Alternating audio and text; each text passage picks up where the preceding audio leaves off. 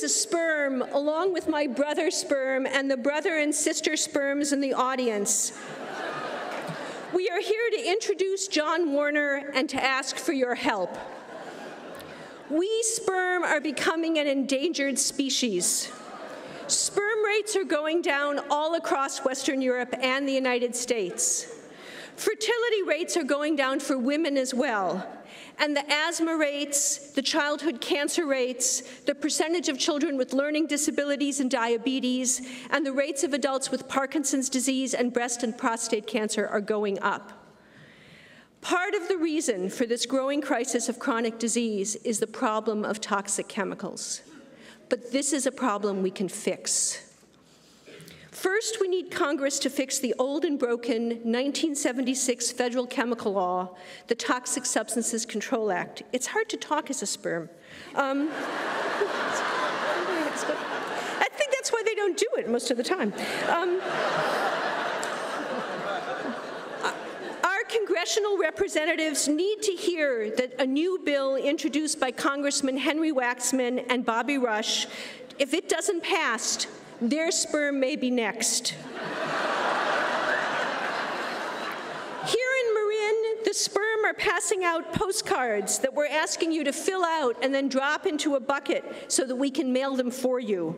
If you don't get one, please come seek us out so we all don't end up seedless in Seattle.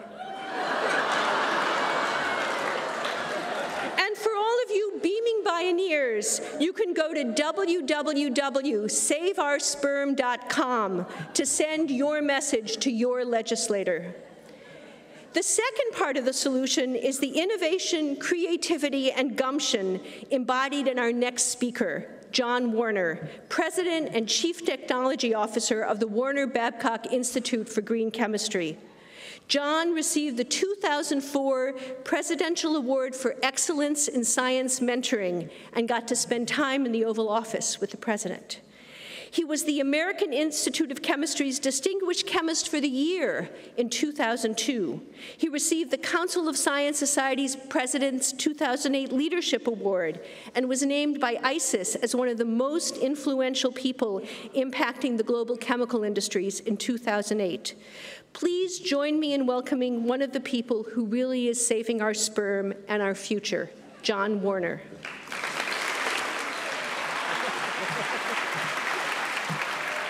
Now, you may be thinking it's strange to be introduced by a sperm, but if you really think about it, you all were. You ever ask yourself, why do we have hazardous materials? Who in their right mind wouldn't synthesize a red dye that caused cancer?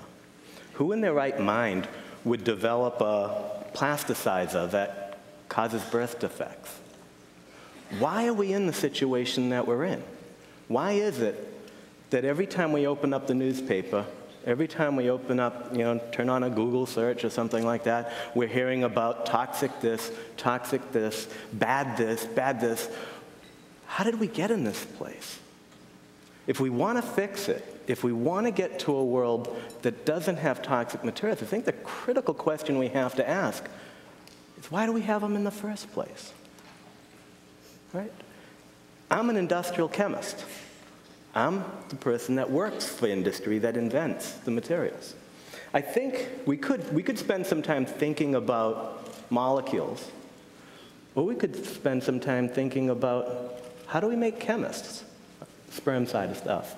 But how do we train our chemists? But I didn't start life as one of these boy wonder, chemistry kids that grew up wanting to make molecules, and I had no idea what chemistry was. I had a huge Sicilian family in south of Boston.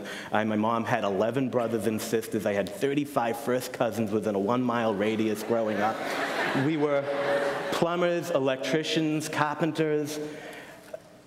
We didn't know what higher education was. We had no idea what college was. I decided one day, crazily, that I was going to go to college.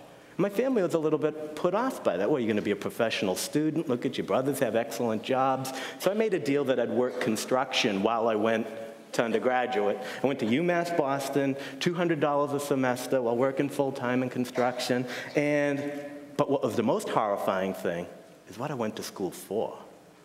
I was a music major. Who would have thought? And so I'm going to school, I'm taking classes, I'm a music major. I have a band. It's, you know, it's the typical high school, college band. But you know what the name of it was? The Elements. Not carbon, not hydrogen, not oxygen, not that stuff. It was a Rubik's Cube, some glass ball. You know, it was the early 80s. That's what we called the Elements. We sounded a little bit like the Cars with a little bit better lyrics. But things were going good. We were you know, recording. We actually had a couple recording contracts. We were playing 3 nights a week at some of the best/worst bars in Boston. Things were going well. And all of a sudden, the drummer of the band, my friend, got leukemia. And over the course of 6 months, he passed away. So I'm taking gen ed education. I have to take an English class, a science class, a history class to get my degree. And I was taking chemistry to fulfill my my science requirement. Oh, it was probably the right time in the day, so I signed up for it. And I'm in there taking the class one day, and the professor that's teaching the lab comes in. And he walks into the lab, looks right at me, walks right by me, looks to the person next to me, and says to the kid next to me, "Would you like to do research?" Well, all of a sudden, I'm not in a band. I got a lot of time on my hands. I overheard the conversation, and I said, "Can I come?" And I walked into the lab, and I got to tell you, an epiphany happened. All my life, because I happen to be marginally good at music, I was an artist. And in the world, there are 2 things. There are artists, and there are scientists. And I was an artist. What would I do in science? To me, science was you do a calculation, put a number in a box, and then if you get it right, you get a check and a pat on the top of the head. If you get it wrong, you go back and you do it again. Not the most interesting career that I could imagine. But when I got into the lab, it was like, wait a minute. Scientists create. Scientists make stuff. And I actually had this idea that if you rammed my head full of electrodes and sat at a piano and composed a piece of music or designed a molecule, I bet you the same neurons fired. And creativity is something that's special and wonderful, and the word art and the word science is actually human language, but not reality. And once I got that, and I figured out that I could be creative and do stuff, I said, okay, maybe I'll try this. And I went crazy into chemistry. So all the time that I was spending in the music world, I now started to channel into chemistry. And so I, 40, 50, 60 hours a week pouring beakers and flasks, and I actually found out I was okay with this. I published like 6 papers as an undergraduate in peer-reviewed journals. By 19 years old, I spoke at the National Academy of Sciences in Washington on my research. In fact, I made the cover of Celebrity magazine with Boy George. Okay.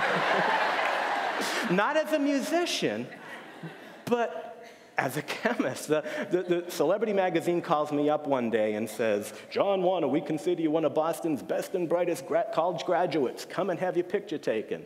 I said, "No," and I hung up the phone. They call me back a little bit later. "Really, we want you to come and have your picture." And I go, "Really?" And I hung up the phone. Well, the next day I go to school, and I'm working in the lab, and I'm pouring my beakers, I'm pouring my flasks and everything. And I'm working in the construction industry, so I've got a flannel shirt, I'm not shaved, I'm not snappy dressed as I am now.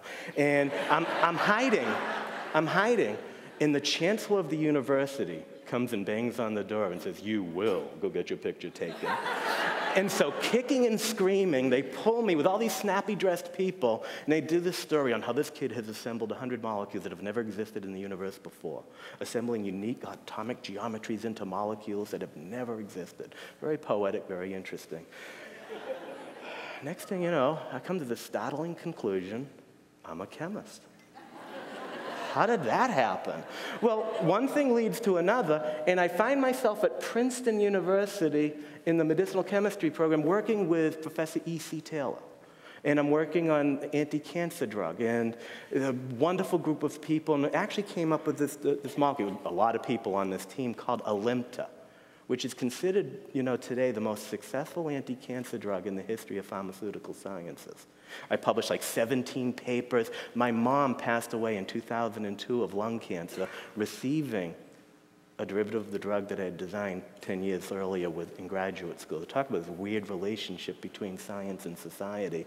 It didn't extend her life, it just improved the quality so that she could, she was actually driving herself to chemotherapy up until, a few weeks before she passed away. Well, so Princeton's very proud of me. They take pictures of me in front of American flags and stories about this kid who's doing all these things. One day in my lab, the phone rings. And it's a corporate officer of the Polaroid Corporation. He calls me up, he says, John, I've been following your career. Remember when you were on Celebrity Magazine? I remember what you're doing. I'm thinking stalker at this point. He goes, let's have lunch. So I told 6 people where I would be and what time I'd get back. And at lunch, he says, I'm going to give you a job. I want you to head exploratory research at Polaroid with me. I'm going to, get a team of people, and I'm going to give you 3 job requirements. Make Polaroid a better company, do good science, and have fun. Well, that sounded interesting, but I'm a medicinal chemist. I was planning on going into academia. I was going to work on cures for diseases and things like that. Then he told me how much he was going to pay me. And I said, when do I start? And so, next thing you know, I find myself surrounded by these beautiful people at Polaroid, and we are working on holography. We're working on instant photography. We're working on imaging systems. We're doing all kinds of different things. And while I'm working on different things, came up with this weird thing that I call non-covalent derivatization. Okay, and I'm not going to kill you on this one, but I am such a nerd. The license plate of my car is NCD for non-covalent derivatization, much to the horror of my children, unless they want to borrow the car. Then I say it's no can do. But what non-covalent derivatization is it's molecular level biomimicry, if you will. In 150 years of industry and chemistry, we have learned to make the most complex and complicated molecules imaginable. But we use high temperature, high pressure, and nasty reagents. Whereas nature constantly outperforms us, hands down, and yet uses room temperature, ambient pressure, and water as a solvent. And so non-covalent derivatization is the scientific interpretation of what's going on. And the idea is that we, for 150 years in chemistry, have been ego-driven to make molecules do what we want them to do. And yet in nature, if you think about it, molecules do what they want to do because they evolved to do what they want to do. And if we can learn that, and we can understand how molecules interact, and I tongue-in-cheek say, play the role of a molecular psychologist. Instead of making the molecule do what we want, put it on the couch and say, what would you like? And then design the product to be what it wants to be. Don't have the toxicity, don't have the hazards. It just seems to make sense. Well, one thing led to another, and all of a sudden at Polaroid, we have this invention, and they call them Warner complexes. And it's these things that make the photography system work better.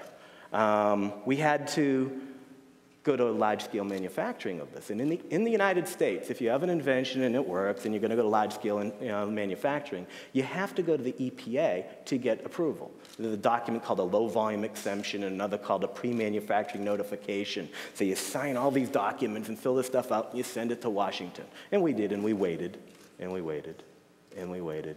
And a couple months later, they rejected the application.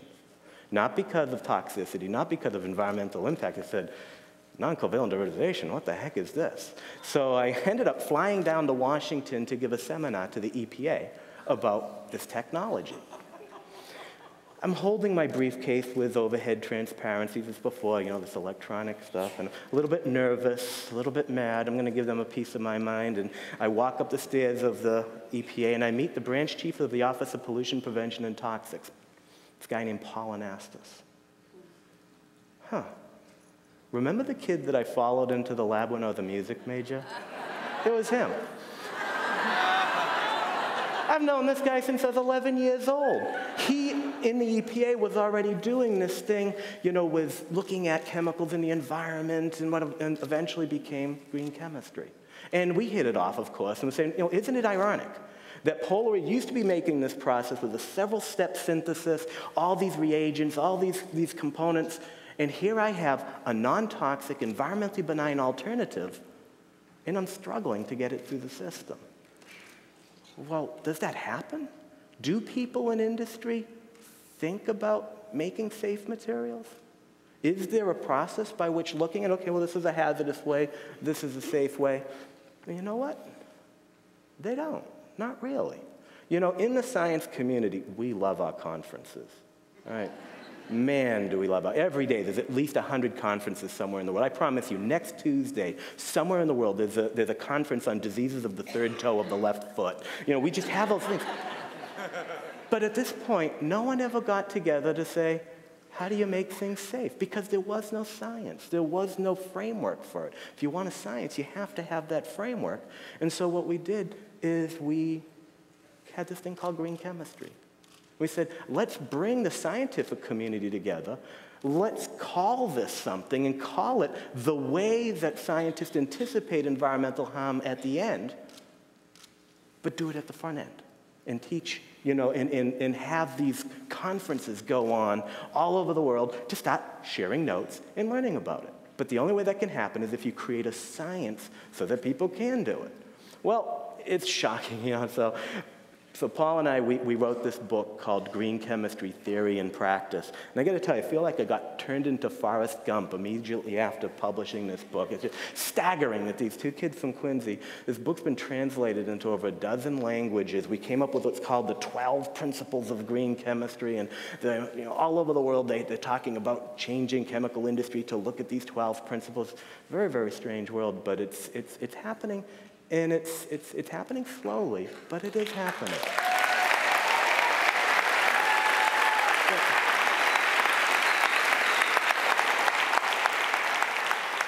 But why is it happening slow? Well, I gotta go back to my life story for a second. I'm at Polaroid, I'm an industrial chemist, I'm intellectually looking at this concept of making molecules safe and keeping it, appropriate as far as economics and things like that.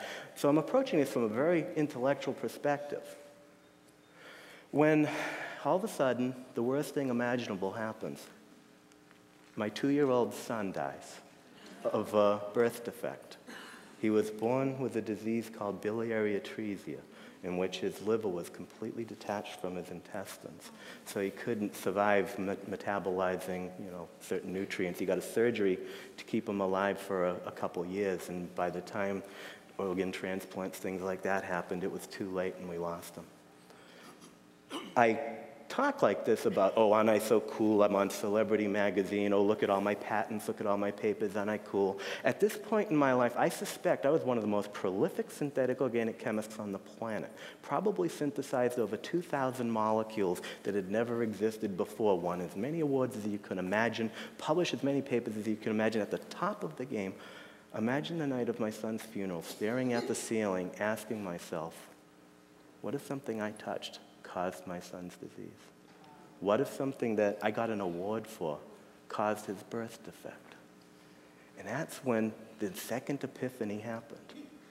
And this is probably the most important thing I'm gonna try to get you to understand.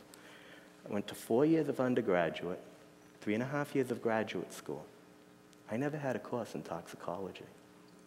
I never had a course in environmental mechanisms. How is it possible that I can be such a successful chemist and never having had any course to teach me what makes a molecule toxic, what makes a molecule hazardous? So come to think of it, imagine you want to be a chemist. Think of any university you can imagine. Go online and find the courses that you have to take to get a job, to work in industry, to be an industrial chemist. You will find not one university will have you take a course in toxicology. Not one university will have you take a course in mechanisms of harm. Why do we have dyes that cause cancer? Why do we have dyes that plasticizers that cause birth defects? Yes, there's corporate greed, there's things like that, But at the end of the day, the fundamental thing is we're not training scientists not to. And that should outrage you. My father was an electrician. He couldn't come into your house and change a light bulb unless he had a document that said he could do it safely. Teachers, architects, lawyers, you can think of all the professions that require some kind of accreditation, some kind of documentation that they can do things safe and are aware of the state of the art. How is it possible that the only humans on the planet, given the gift of making a new molecule that has never existed before, they can assemble atoms in unique geometries and have absolutely no responsibility to anticipate if they're about to make the most potent neurotoxin in history, the most potent cancer carcinogen in history. Till we address that, we got some serious issues. Okay? And that is what we really need to focus a little bit on, is how do we figure out the alternatives? You know, God knows, you know, environmental regulations, laws are the hallmark of keeping us safe. And we have to be ever vigilant and get even more strong about banning bad molecules, getting rid of hazardous materials, and really watchdogging what's going on in the world. However, we've got to realize that unless the alternatives exist, those bans are just going to languish in court. And really, we need to look at this as a two-pronged thing. There is the demand for safe chemicals, which the laws and the policies and that is critical.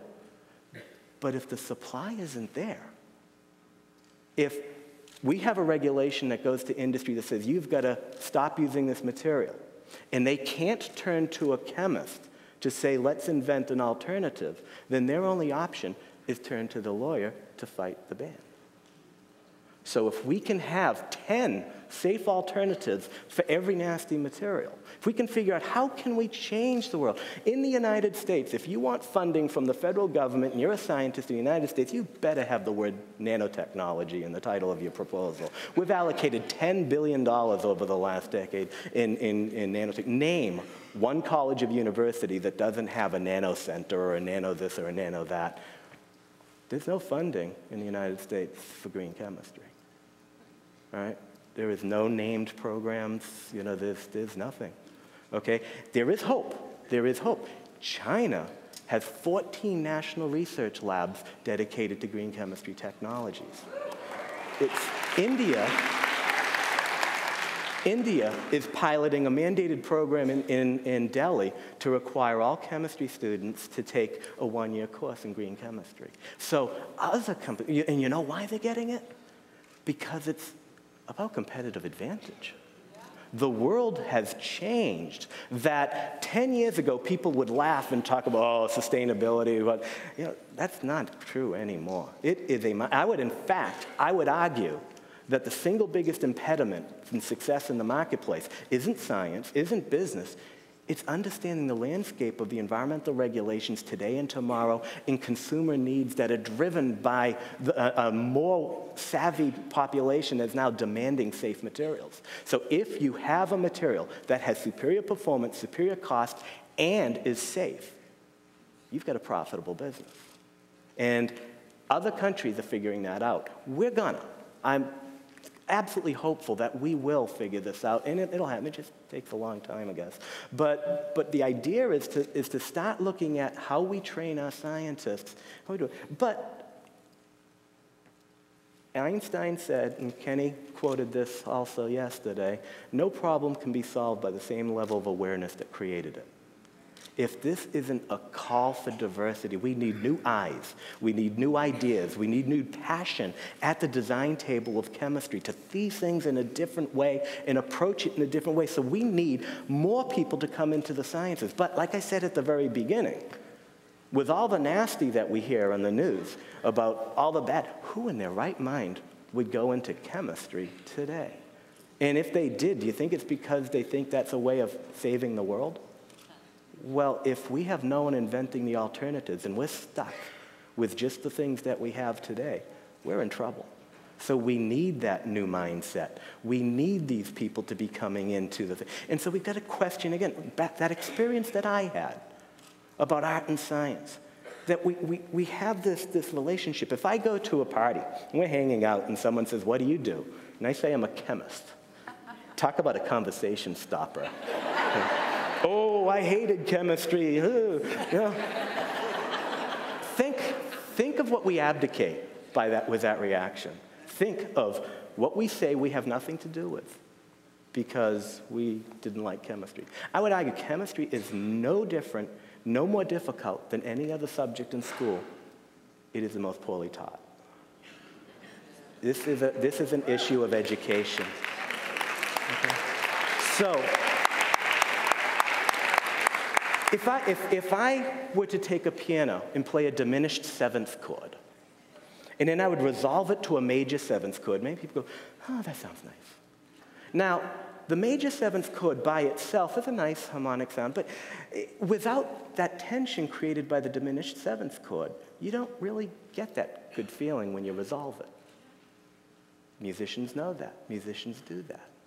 When chemists invent ways of making molecules, you know what they do?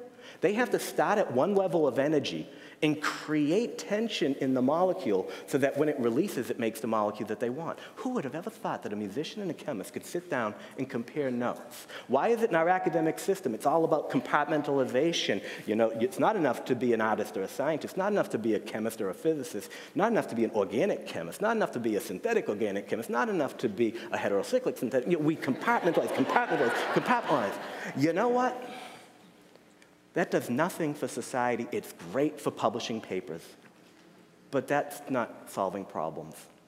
You know, publishing papers is not the same as solving problems. My father-in-law is a soccer coach. One day we were talking about synthesis, and I was saying, okay, well, what we do, we have a molecule that has a couple atoms on it. And what I want to do is I want to react a group over here, but this atom is in the way, and this atom's in the way, so I have to put a molecule, and I'm describing it, and he goes, huh. And he draws out a soccer play, where here's the goaltender, here's the offensive player, and you know, it's amazing how it superimposes, but who would have ever thought that you could put a chemist with an athletic director, soccer coach, and compare notes? We're all in this together. We need to think about things in a different way. If we keep doing it the way we are, we're going to keep having the same molecules. And so we've got to recognize that everyone has a role to play in this. You don't have to become chemists. But you have a right, in fact, you have a responsibility to step up to the plate and understand a little bit more about what's going on. Okay, because right now, if someone comes and says something is dangerous, and someone else says something is safe, do you feel capable of knowing who's telling the truth and who's lying? And don't you deserve to know that? And that's what we really need here, okay? So.